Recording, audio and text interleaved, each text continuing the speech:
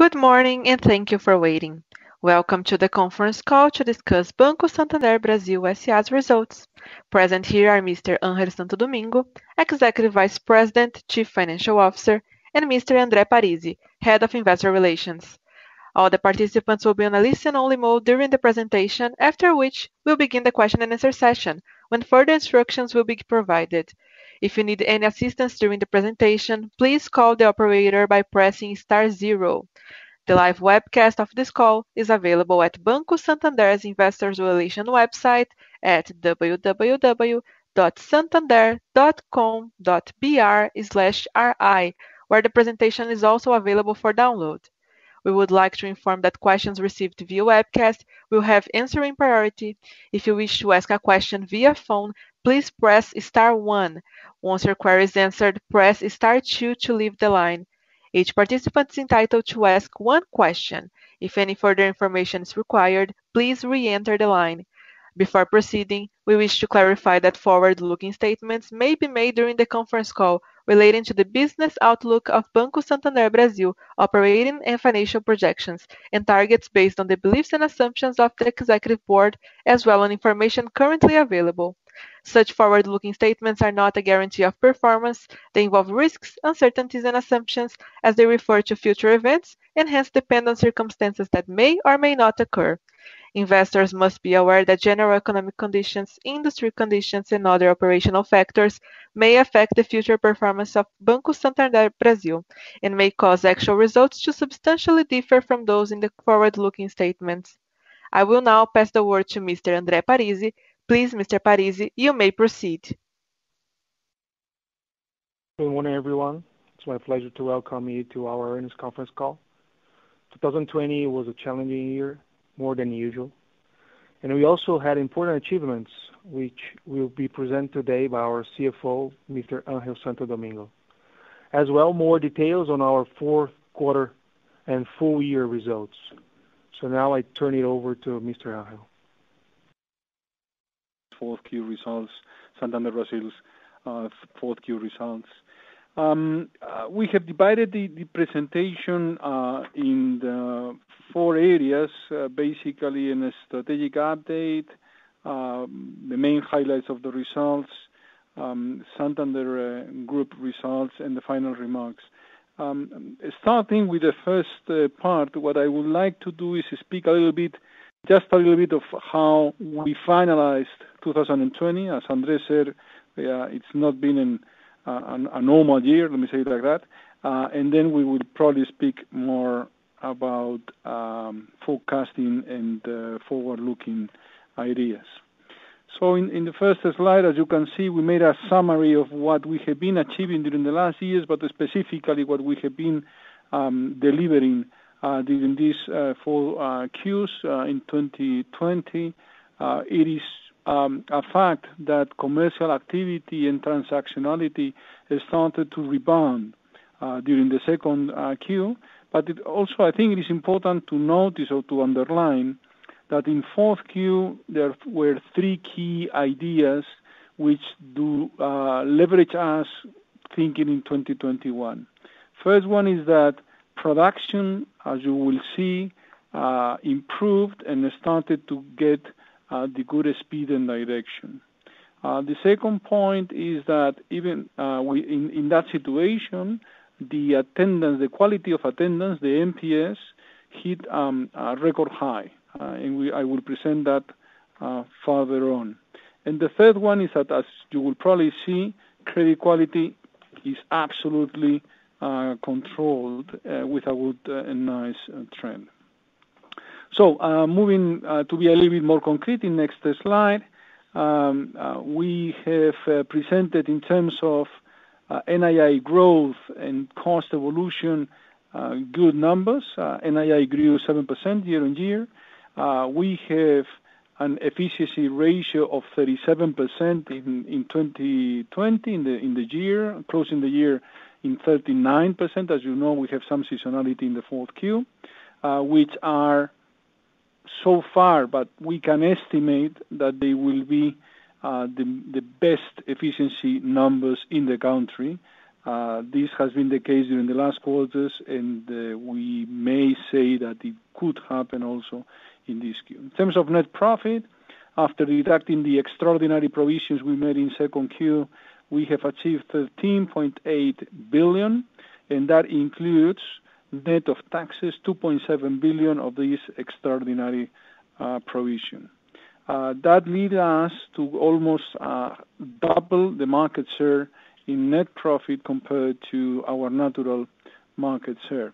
Return on equity remains in good levels.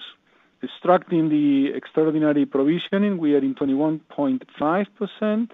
If we include that extraordinary, we go down to 19%. You have in the last part of the slide achievements and recognitions that we have received throughout the year. I would like to underline in between all of them those that were not known or are new.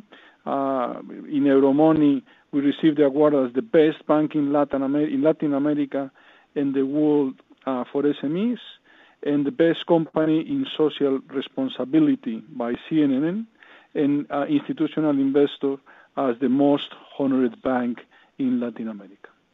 Moving to the next slide, what I would say is that we keep on gaining market share, both on the asset and on the liability side, as you may see.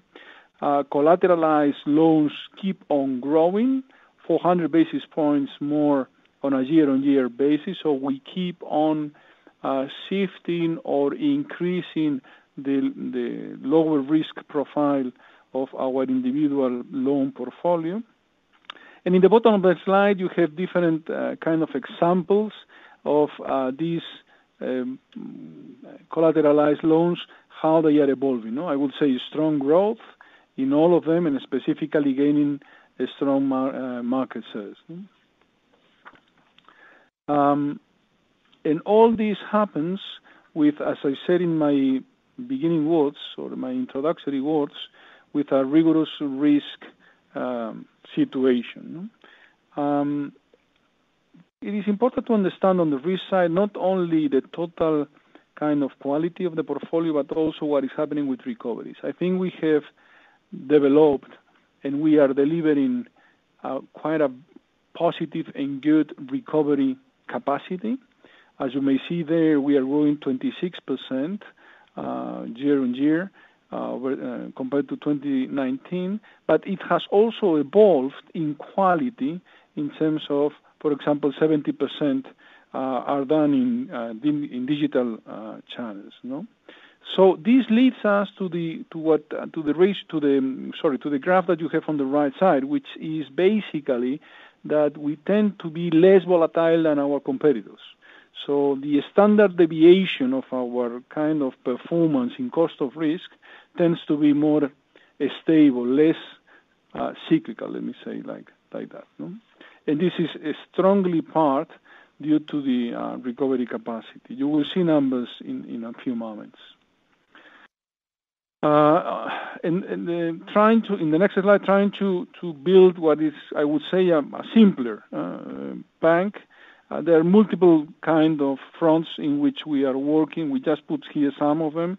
Obviously, customer support, automating operations and processes. This has been a key kind of issue for us in the last years, not only in 2020.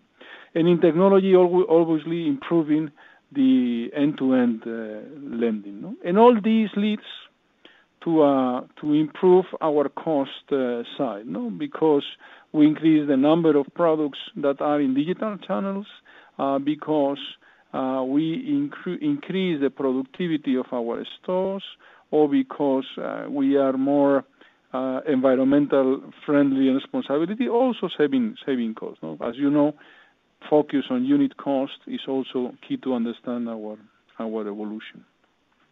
And diversity, in the next slide, we couldn't forget about this. We continue to improve numbers. As you can see there, we have already 25% of our employees are black, 29% of our leadership are women, etc. As you can see there, diversity. We have ambition plans here, and you will see our evolution in next quarters and years. No, we have been recognized by the market as the best company to work for in the different rankings. We have a very high engagement that remains very high, very important for us to have that 92% of engagement. And the positioning of the bank can be reflected, for example, in our trainee program. No, I mean we had more than 70,000 trainees applications received. If we compare this with just a couple of years ago, 3 years ago, we were around 10,000 or even below that. No? So clearly the attraction of the bank for also young talent is happening. Moving to the sustainability arguments, in the first slide of this item, we have continued to be close to the society. You know, we have impacted. We calculate around 270,000 people with the different supporting programs. Amigo de Valor, as you know, one of the main Brazilian social programs, which is focused in children and teenagers, has also had outstanding results. Our initiatives last year included granting scholarships, and during the COVID, we promoted things like Semana Santander, specifically focused on CUFA, which are communities in need, or the distribution of almost 20 million masks, or the donation of 100+ million reais. On the second slide of sustainability, what we try to put there is how we are leading or participating in this business, and this is from the business point of view. You can see their numbers in terms of green bonds to solar energy financing, promoting or pioneering sustainable credit lines, social responsible investments such as our ethical fund and the Santander Go fund, and doing with the main private banks. I already mentioned this to you in previous results.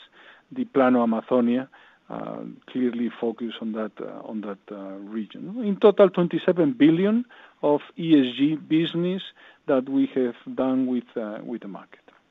So, closing the first part of this kind of a strategy update, let me update in a couple of slides what those plans that I presented to you some time ago, between 1 year and a half ago, how they are evolving and what is happening to them. No? In the first slide, you have 4 of them. MDIA, which is our debt renegotiation platform, already reaching 4 million customers. Santander Auto, a great success of our insurance initiative, already surpassed 100 million premiums in the first year. This is the first insurance company to achieve that mark, obviously putting things in the same timing perspective. Toro, the merger with P that we are expecting central bank approval in the very short term. And Ben, our platform for vouchers that already reached, 1.4 human resources departments, or almost 340,000 merchants. And on the second slide of this small part, I underlined there both SIM and our consumer finance unit. No? To underline about SIM that continues to grow fast and strong. Already a portfolio today is clearly over that, but I mean at the closing 700 million reais. It's already in profits, so it already has gone through break even. Production is heading towards 100 million reais per month. And then you have Santander Financiamientos, the consumer finance part of our business that keeps growing, improving the micro-regionalization business, both in B2B and B2C, sorry.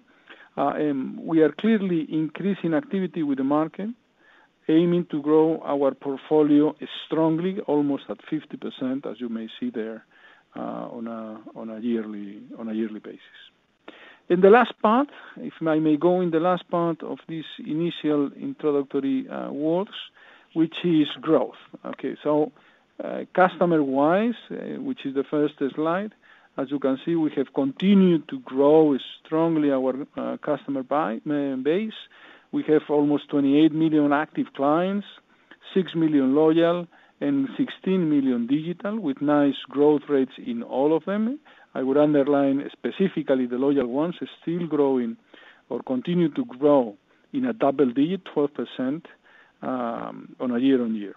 The NPS, I introduced to you that we were performing nicely there, 63 basis points. We started with when we started to publish the number, we were close to 40.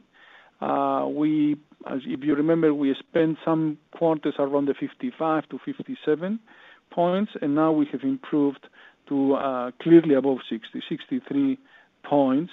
That is almost 8 points improvement in 12 months. So we are clearly in the line of improving our capacity and our quality of attendance, which is one of our key strategic lines. No?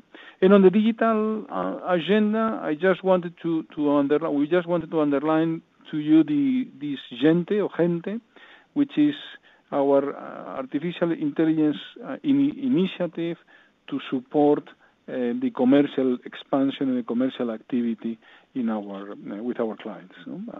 As you can see, almost 40 million interactions already, 70% coverage, etc.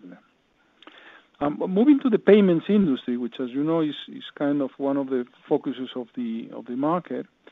We try to put some numbers here to kind of focus on how strongly we are growing here. No? So, as you may see there, turnover growing above 40%, probably if not the strongest, one of the strongest in the market, with a strong participation of our current account holders or of our more loyal clients, let me say it like that.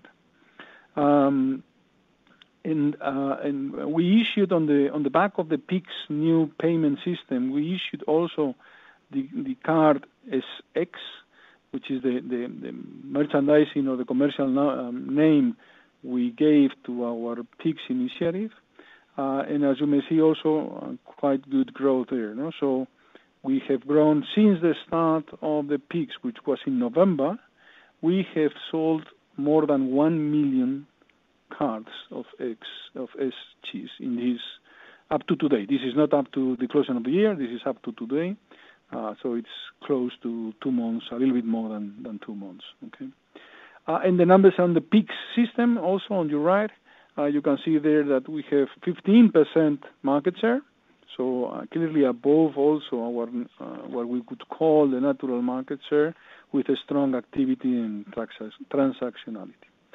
On the GetNet side, linked to these payments kind of universe, you may see there the main numbers. I would underline market share. We have transformed what was a fintech in a 15% market share player, strong, gaining a strong market share continuously, 25% market share in e-commerce. Turnover continues to grow well above the market, and the prepayment of receivables increased almost 40%, 39% in a yearly basis. And not last but not least, we have the lowest cost per transaction, which is constantly evolving. You may see there the average cost 2020, 0.32 reais per transaction. In 4Q was 27, and in December was 23. So the evolution continues to be in the right direction of being able to have the lowest cost of transactions on being quite competitive. This compares very nicely with any number you may see in the market. And finally, to end this kind of this part of the presentation, what we could speak about our corporate or companies bank. No, we have been achieving different leaderships and different presences in products. I will underline that we have had more than 270 billion in project investments. We are top 5 in energy trading. We were named the best bank for Forex, pioneers in fully digital Forex contracting. As you know, we offer the one-pay Forex, which is already with important transactionality. Okay, so as I said, these were the main kind of highlights that I wanted to share with you of what has been 2020, but specifically how we end the year and how we go into 2021. And now let me go into the proper numbers, which is what we may see. The first slide is the numbers of the group, that this has already been presented. I'm not going to elaborate too much there, just underline that we continue to be approx 1/3, 30% of the profits. The region meaning the region South America, is achieving 42% of weight on the results. Details have already been given by the group. Moving to our results, on the slide, I think it's 23, we present full details there. We closed the quarter with net income close to 4 billion, 3,958, a 1.4 increase on a Q-on-Q basis. And for the full year, I already mentioned, we reached 13.8 billion, or, and this is important, 15.6 billion before the extraordinary provision we made in second Q. I would call this a sound result, considering the year we have just finalized. Highlighting the following figures. On the revenue front, NII remained virtually flat relative to third Q, while in the full year increased almost 7%, reflecting a good evolution of our loan portfolio and market activity results, offsetting pressure, as you may see afterwards on the spreads side. Fees, on the other hand, decreased 1.2% in the year, impacted by a lower transactionality, obviously, during the pandemic. In the quarter, we already had a solid increase of 8%, more than 8%.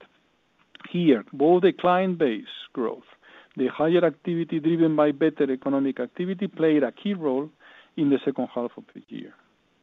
And on the expenses side, provisions remain under control, declining even 1.2% in the quarter and increasing 4%, 3.8% in the full year compared to 2019. And general expenses, once again under control, growing clearly below inflation on a yearly basis and below revenue growth, thus improving our operating leverage in the P&L. Such performance comes as a result of the key pillars that I have already said with you some other times, which is constant client base expansion, leading to a solid and sustainable growth, accurate risk models, and intense effort on cost control. Here we have a clear agenda leading to lean growth and productivity gains. So now if we start by the different parts of the P&L, NII totaled 51.1 billion in last year, as I said, increasing 7% compared to previous one. Client NII increased 1.1% in the quarter and remained virtually flat in the full year, with product NII benefiting from a positive volume dynamic, which you will see in the next slide. This effect more than compensated both mix and spread reduction, as I already mentioned before. Working capital delivered weaker results in a yearly basis, given obviously that we have a lower Selic. And NII from market activity presented a good performance in 2020. In the quarter, we presented a softer and more probably normalized level. In the next slide, we can see that our loan portfolio reached 412 billion reais by the end of the fourth quarter, representing a growth of 4% Q-on-Q, quarter-on-quarter, 4%, and 17%, as you may see there, in the year. A strong performance, I would say, versus the system, the financial system. Individuals and consumer finance accelerated the pace, as I mentioned in my introductory words, of growth in the quarter, growing 6% and 4% respectively, reflecting this pickup in demand, for example, for vehicles. And interesting also to note, if you can see in the slide, that the SME portfolio experienced a solid quarter-on-quarter growth, as you may see there, close to 5%, which is a continuation of what we saw or we started to see in third Q. Finally, let me quickly underscore that 76%, I already said this number, but I want to repeat it, of the individual's loan book is comprised of collateralized loans. In slide 26, as we have been doing the last 3 quarters now, we update our deferred loan portfolio. It totaled 40.6 billion reais, indicating a decrease of roughly 9 billion since it was created in the second quarter. Remember that we started with almost 50 billion. Important to underline that the portfolio moratoria has already expired. So what I mean by this is that we are already in a have-to-pay mood. I mean, everything is at current status. The 15 to 90 days NPL in this portfolio reached 5.5%, showing that even with the reduction in the liquidity support paid by the government and the moratorias, our early delinquency still remains at healthy and comparable levels.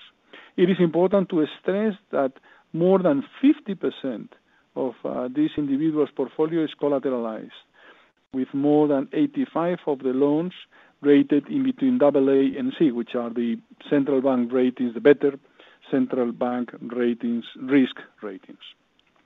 On the funding side, on slide 27, you will notice that our funding maintained strong trends, especially in the main client own balance lines. If we include all funding from clients, it was almost stable in the quarter and grows close to 30%, 29% year on year.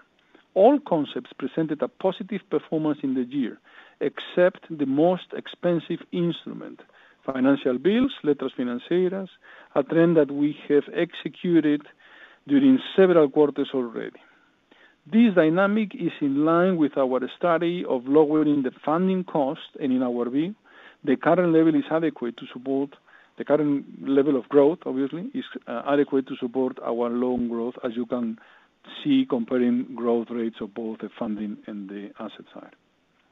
Moving to fees, you may see how a strong transactionality came back as soon as economy started to recover, with an 8% increase in QEQ, clearly giving an idea of how transactionality in the bank is working. Highlights, I would say cards, which presented 14% Q&Q growth, with an increase in transactionality and total turnover. Current account, that increased even on the back of the PIX launched, reflecting a larger client base. And finally, insurance, which, as you know, we have always some seasonality here in the fourth Q. It grew close to 22%. If we clean the seasonality, it is growing at a 3%. Moving to the quality part of the presentation, as an overall, quality remained at very sound levels with a high coverage ratio, thus reflecting a solid balance sheet. Short-term NPL presented a slight improvement, as expected given the end year seasonality. And the 90 days NPL maintained a good and comfortable level, this 2.1% that you may see on the slide. The already mentioned almost 297% coverage ratio, combined with the good performance of the deferred loan portfolio that I already mentioned also, sustain our view that the level of extraordinary provisions done is adequate. On next slide, you may see that loan loss provisions remain controlled in the year, reflecting a cost of credit of 2.8% in the year, 2.5% in the quarter. The 2.8 obviously does not consider the extraordinary provision we made in second Q. It would be 3.6 if we include it. In the full year comparison, provisioning expenses grew 77.2%, 7%, while at the same time loan portfolio expanded 17%. This is the reason why cost of risk obviously has decreased. No? And this also reflects the collateralized portfolio I was giving to you numbers. Finally, it is important to highlight in last year that we presented the best level of recovery of write-off loans, which increased by 26% I mentioned. Just look at the red part in the right side of the slide, in which you may see that the 2.2 billion of recoveries done in 2019 have moved to 2.8 billion in last year. So an improvement of 600 million approximately, or almost one third. No? Okay, in terms of costs, fourth Q posted again an excellent performance, I think, decreasing 2% year on year. the 3% quarterly increase, as I mentioned, is the traditional end of year seasonality. No? If we overall we see full 2020 costs, they grew 1%, clearly below inflation. Remember that inflation closed the year at 4.4%, so more than 300 basis points below inflation, and that is one of the reasons, other reason why the efficiency ratio improved. This efficiency ratio reached the 38.8% I mentioned in 4Q and 37% full year. And also we discontinued our guidance given 1 year and a half ago. It is already a better efficiency level than the one we forecasted for 2022. No? So we are already achieving more than expected. Finalizing the presentation in the last 2-3 slides. Capital and liquidity, we continue to have comfortable numbers and levels to face the scenario we have in front of us and to specifically to support growth. Our funding in terms of loan to deposit ratio is around 90%, as you may see. So it's a good improvement both on the quarter and specifically in the year. And at the end of the year, our BIS ratio reached a little bit more than 15%, and our core equity tier 1 last year finalized the year at 12.9%. Remembering that our reference level continues to be around 12%.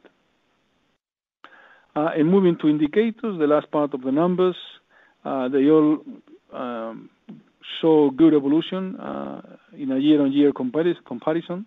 Efficiency improved 180 basis points to the mentioned 37%. We estimate, as I said, that it could continue to be the best ratio in the industry.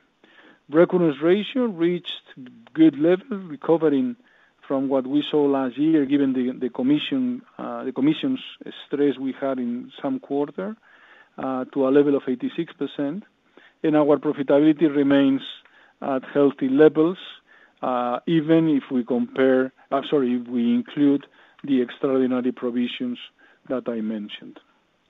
So, concluding my part in terms of presentation, I would like to highlight that first, our commitment continues to be obviously to support our customers, employees, and society, as you may see throughout the presentation, while delivering good profitability to our shareholders.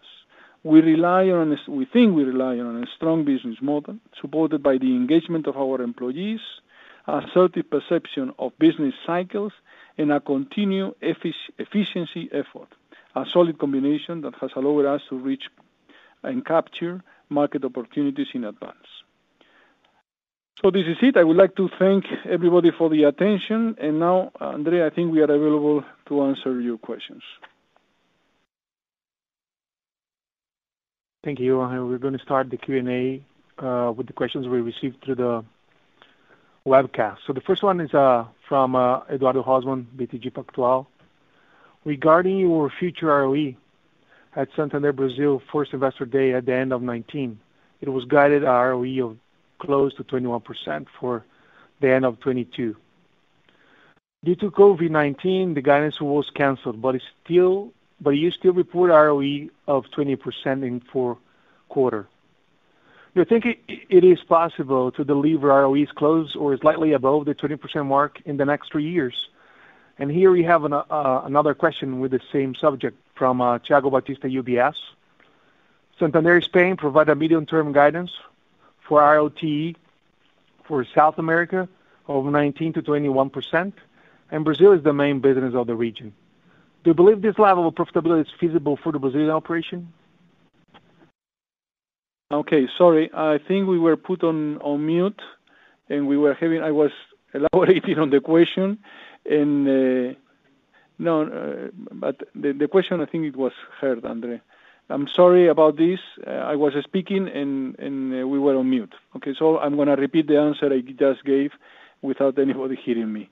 So thank you, Eduardo and Tiago. Let me try to answer your question. You are right in terms of the return on equity. We discontinued the guidance. We do not have a guidance right now. The clearly objective of the of the bank is to maintain utilizing the capital in the right way, and this is a continuous kind of discussion on a daily basis, on a weekly basis. So profitability is going to continue to be the main kind of objective, or one of the main objectives. We have already achieved levels of that guidance that was discontinued.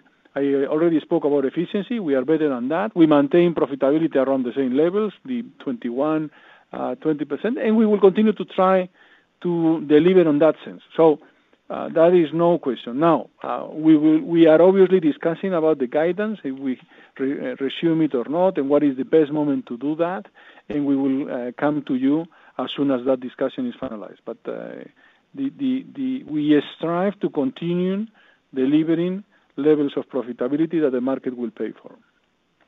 I'm sorry about the mute thing. Okay, next question is from Vitor Schabel, Bradesco BBI. When does the bank see NPL ratio peaking?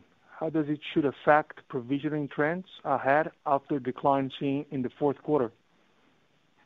Well, the reality is that both NPL, cost of risk, quality in general terms, as you have seen in the slides, has performed positively. That is a fact. So we are currently with ratios, both in terms of cost of risk and in terms of NPL, both the 15 to 90 days, really quite attractive. No, we are speaking of around 2% the over 90, and in 2.5% the cost of risk. Now, I think we have two discussions here. One is the short term. The short term, if we see how the economy may evolve, how the supporting measures and liquidity measures to the individuals are happening, and the evolution of them, and how we may see the next months, and I'm speaking of months, we may see that the trend is marginally, slightly, let me underline the marginally and slightly, but with some deterioration. Are we seeing that as of today? The answer is no. But again, if I apply some rationality to the situation, I would say that those levels that I mentioned in NPL and cost of risk would probably tend upwards. We are not seeing any leading indicator in that sense. We are not, as you know, we follow all kind of ratios.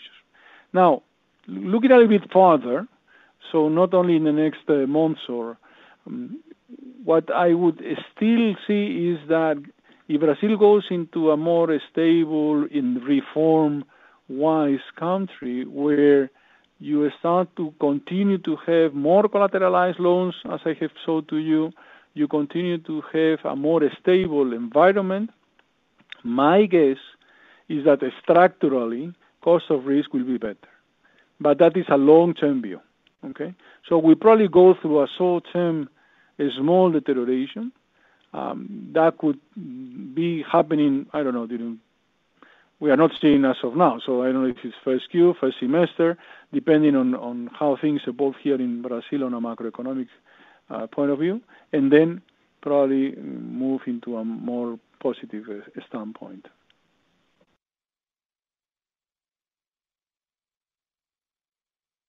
Okay, next question is from Pedro Leduc, Itaú BBA. Fee revenues from current accounts were better than resilient, up plus 3.5% quarter-on-quarter, and you are one of the first fastest adopters of PIX. Can you elaborate on how you achieve this between volumes, pricing, and what is fair to assume growth in line in final year 21 as well? Okay, a couple of comments here. You're right, insurance grew 22% on the quarter. Remember, I mentioned this during my presentation, that we have seasonality here every fourth quarter. So that means that we have an income from an insurance premium that comes in the fourth quarter, which is a yearly premium, but it is paid on the fourth quarter. So if we clean that 22% for that kind of seasonality, we are speaking of approx 3% growth on a quarterly basis, so annualized double digit. We are quite positive on the insurance side. It is not still the main fee line, but I would estimate that the trend would be in some time, not for obviously for the next quarter, that it will be, if not the largest, one of the largest. It's already the third, as you can see, in terms of concepts, but it will clearly improve going forward. The second part of the question was with regards to peaks. I gave some numbers with regard to peaks in terms of 15% market share. It is working pretty well. But let me share with you something that is kind of significant. No? I mean, we have, as everybody, registered a lot of clients with all its keys, etc. But we were doing on a monthly basis. Let me give you second semester, okay, from July, August, September, in between 37 to 38 million transfers per month. Okay, as you know, peaks started by mid-November. I think it was 16th of November. And let me give you the numbers of December compared to what I just said. In December, we made 37.1 transfers. So absolutely in line with the number of transfers we had made in July, August, September, October, November. And we made also close to 30 million PIX transactions. So what is the bottom line of what I'm saying? That currently we are maintaining the TED and DOCs, the transfer operations, and at the same time we are going into this new system, which means at the end of the day that the link, the capacity to transact with linked clients is even higher, because we are doing what we almost more or less did and using much more the PIX capacity. And this is pure linkage. This is clients being loyal and transacting more with the bank. Okay, next question is from Mario Pierre, Bank of America. What level do you think is a minimum that you would like to operate with? And what payout ratio should we expect in 21? What level of capital? Okay. We have always given the guidance of around 12%. I think something between 11.5 to 12%. You know that last year the payout was limited here in Brazil to 30%. I think with the announcement we made yesterday, I think we are in 28, 29%, so close to the in between the range. You have a minimum of 25, a maximum of 30, so we are in the range, in the upper part of the range last year, and that has meant that we have accumulated a little bit more of capital. I would say that the level of capital here between 11.5 to 12%, or around 12%, is I wouldn't move my previous statements around capital. Obviously, again, as the country stabilizes, this level of capital is more comfortable, no? Which leads to the second part of your question, Mario, which is payout. Payout, I always say the same thing, no? I mean, as you see, we are at 21.5% return on equity. Risk-weighted assets are growing at around, and will be growing. My estimation, or our estimation, is that we'll be growing in somewhere around low double digit, 10%, 11, 12%, which leads to an approx 50% payout. No, so those are the levels which, as a reference for you, with which we are working. Obviously, we will adapt depending on the situations, the regulation as we had last year, etc.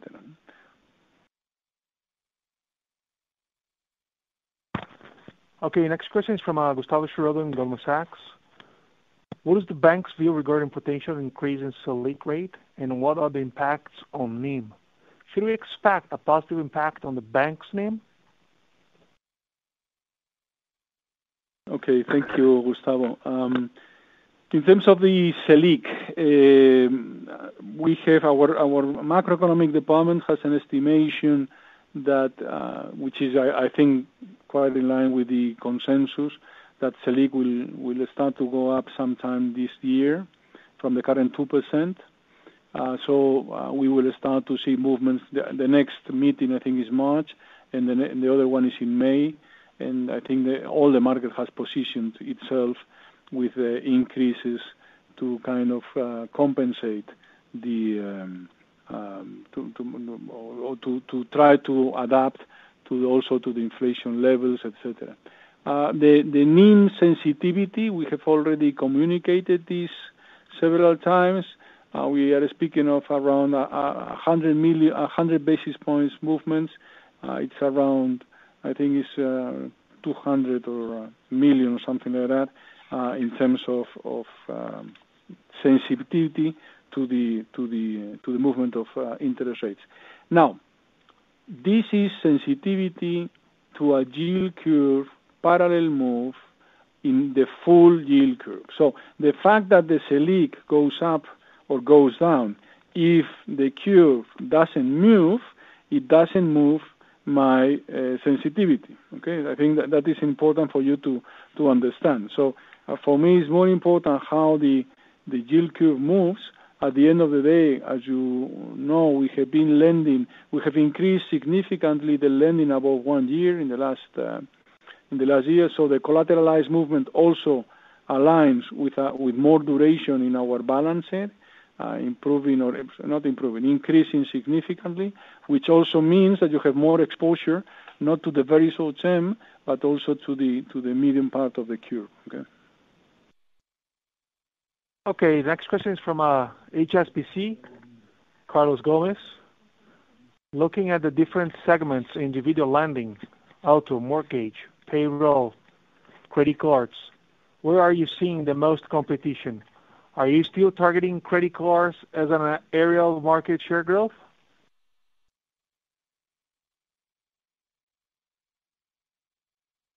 Well, I would say that we see competition across the board. I mean, speaking here, if you have more or less competition, I always have said, I mean, the Brazilian market is absolutely competitive. I mean, you mentioned auto. In auto, we have very strong competitors, and they are continuously, on a weekly basis, they are continuously adapting in price, in offers.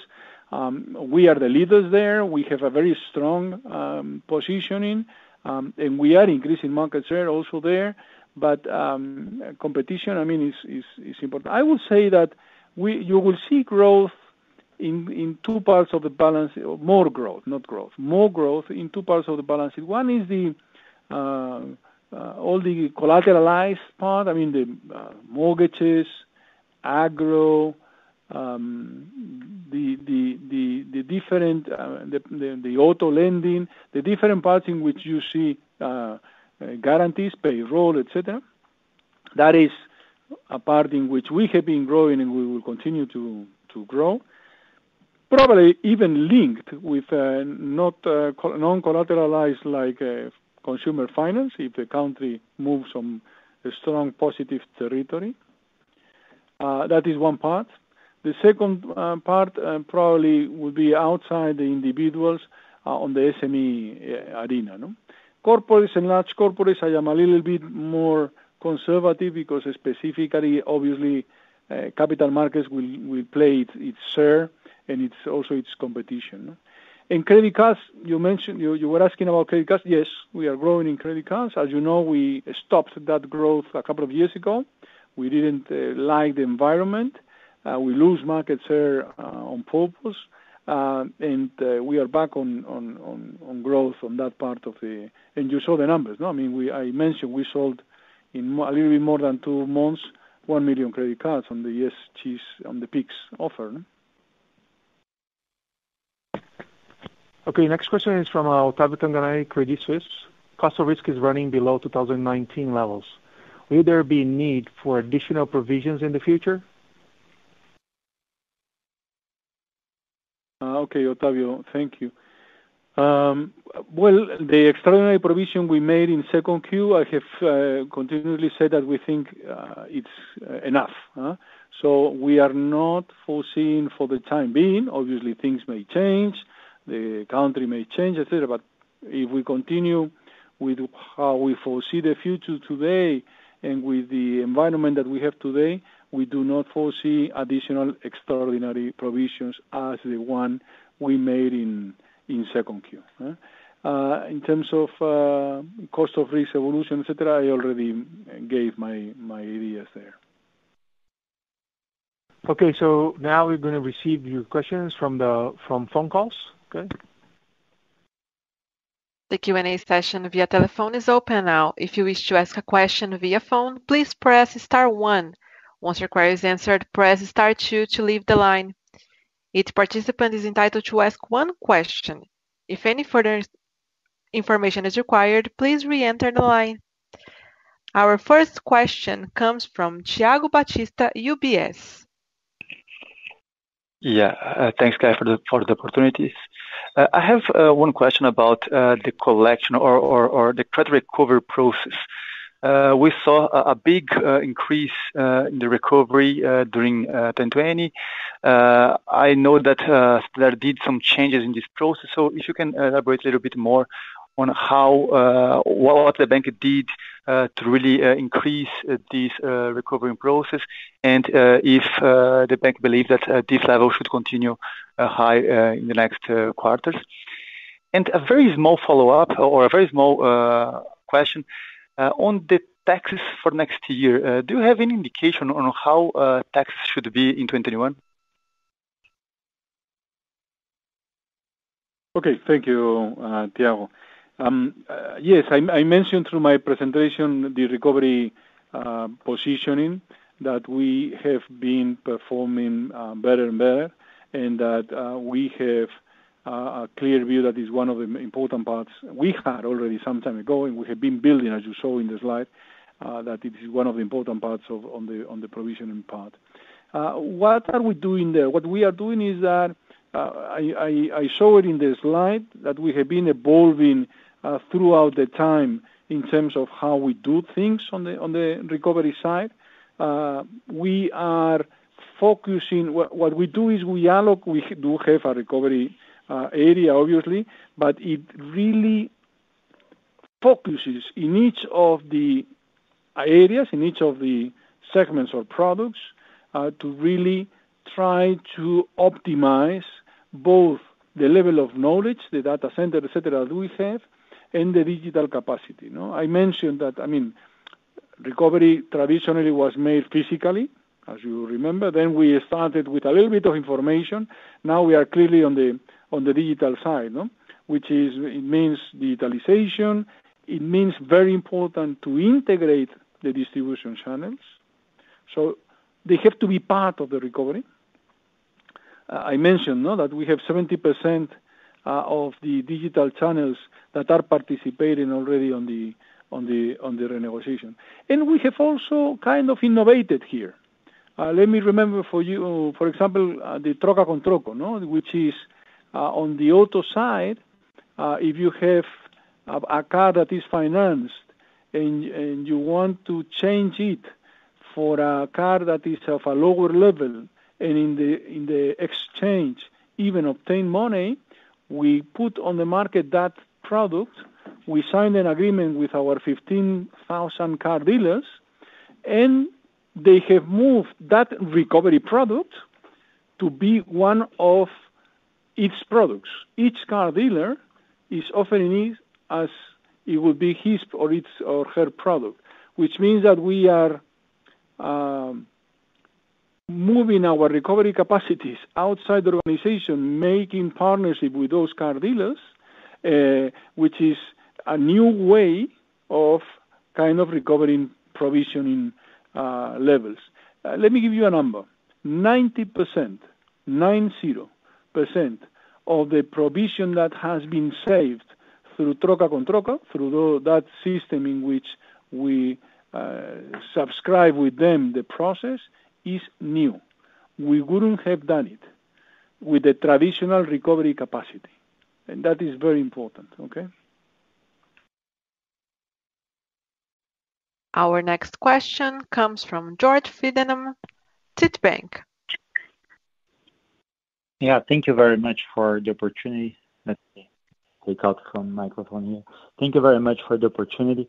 I have one question and just a very quick follow-up also, please. The question comes on the GetNet, actually the whole card strategy. I noted that cards and acquiring, even though growing 14% quarter over quarter, they grew only 4% year over year, and as a matter of fact, it reduced 8%, for the last 12 months. So at the same time, turnover has been quite, substantially growing, both in, issuance and also in the acquiring side. So just to understand, is this an effect of mix of clients, or it's an effect on take rates? If you could elaborate a bit more, it would be helpful. And the quick follow-up on the numbers. I noted that this quarter we had a very significant increase in the contingencies for civil, labor, and tax litigations, 120% quarter over quarter. Just if you could give us some color there and whether this is or not recurring. Thank you. Okay, let me. I didn't answer the tax question from Thiago. I think it was before. So, Andre, can you elaborate on that? And then I will elaborate on both GetNet and contingency. I'm sorry I forgot about it.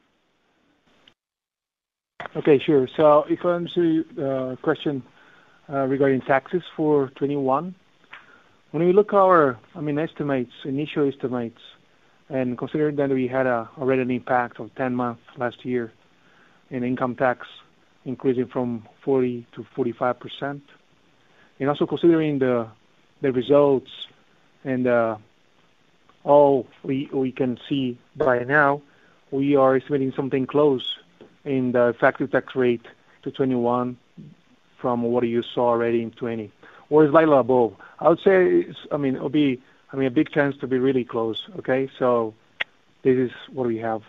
Thank you. Okay, on GetNet, what you were mentioning. Well, I gave the numbers. Depending how you take all these numbers and how you do the calculations, we will be obviously.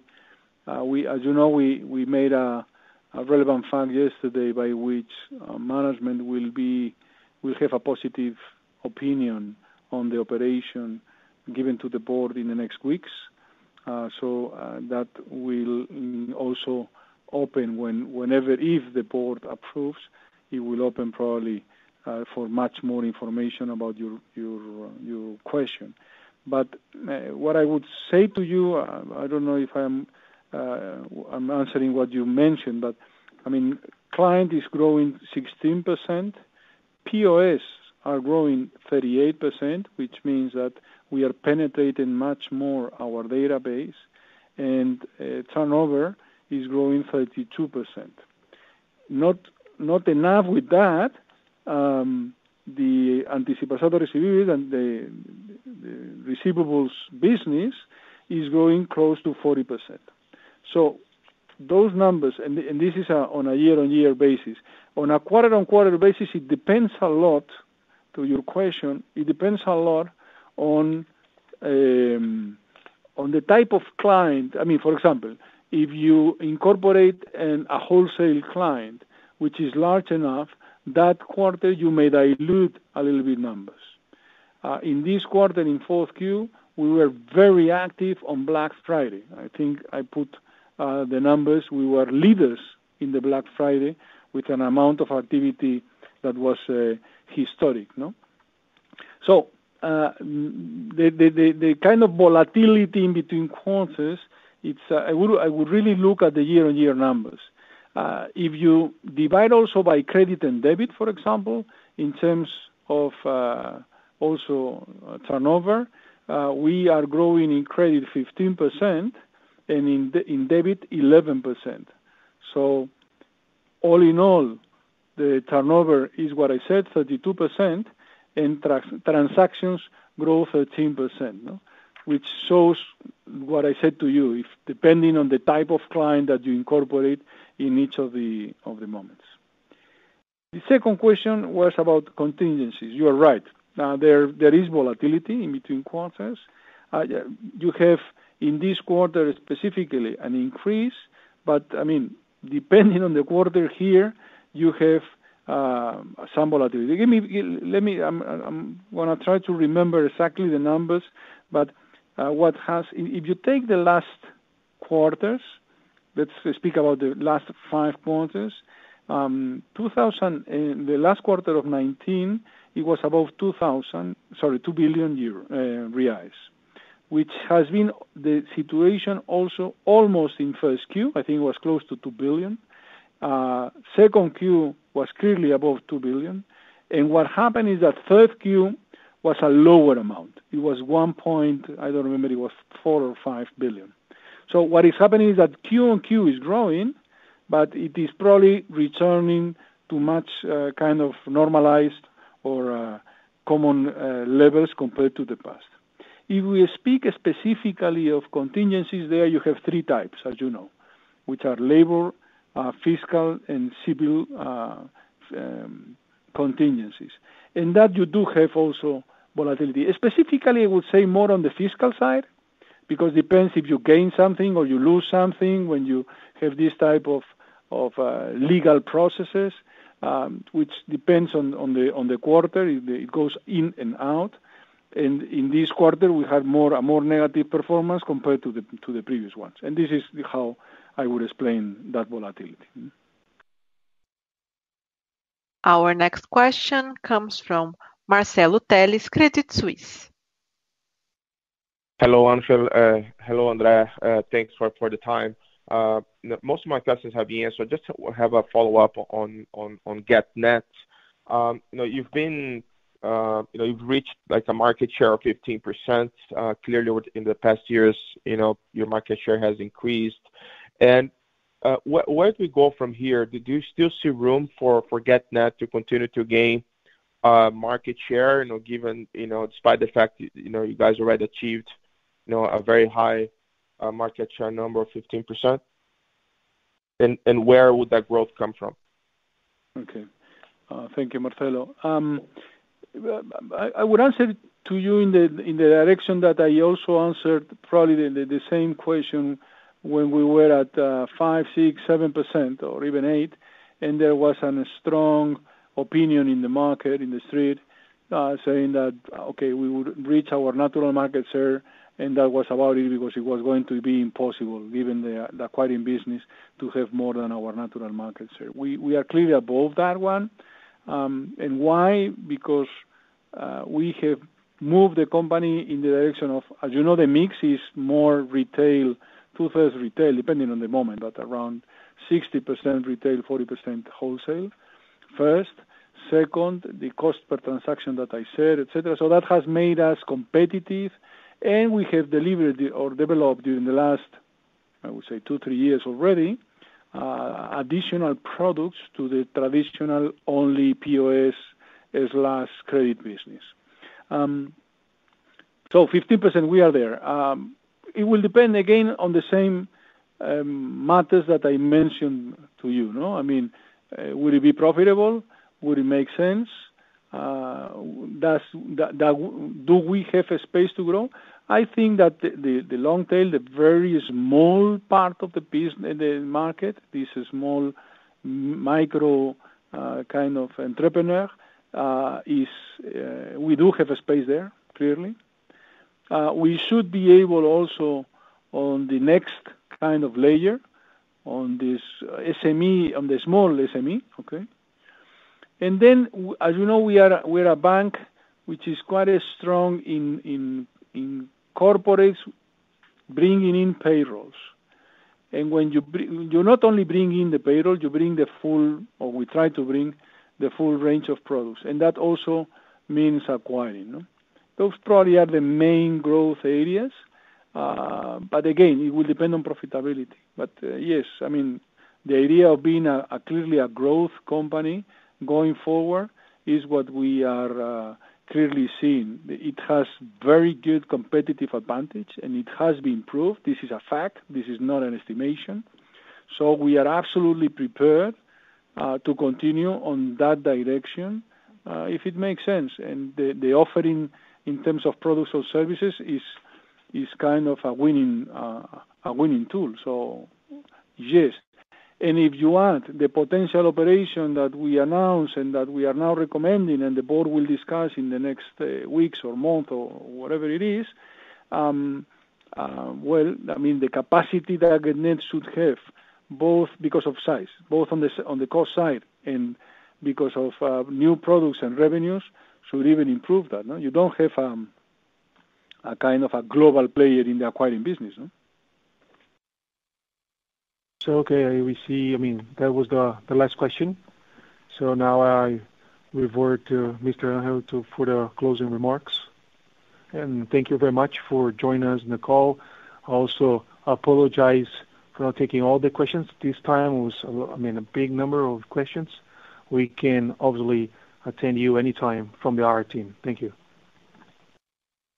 Okay, thank you very much. As Andres said, if there is anything that has not been covered, please do revert to us, and we will clearly answer the questions. There is a clear